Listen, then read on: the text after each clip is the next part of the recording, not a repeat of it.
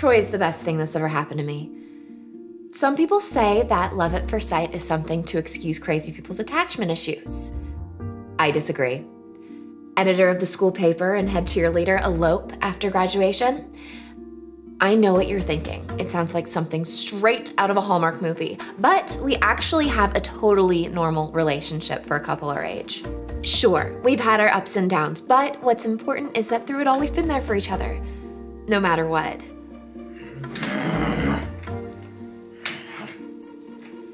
It really gives new meaning to the term "till death do us part." When he's not trying to rip my face off, he can actually be quite sweet.